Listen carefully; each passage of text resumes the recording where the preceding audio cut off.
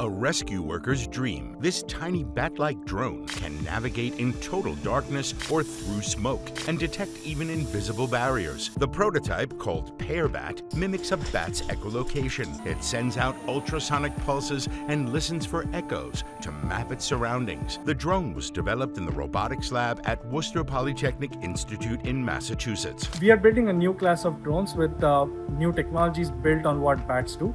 Echolocation, which is send out a pulse of sound and listen to the weak echoes and discern where the obstacles are. Their goal is simple: make search and rescue cheaper and smarter. So the ultrasound makes it super efficient because it's super power efficient to basically be able to go out and navigate. And the camera is taking snapshots every 1 second or every 2 seconds, and it's trying to find survivors there. If successful, these bat-inspired drones could be deployed in swarms, covering large areas quickly and improving chances of finding survivors in wildfires, collapsed buildings, or blackouts.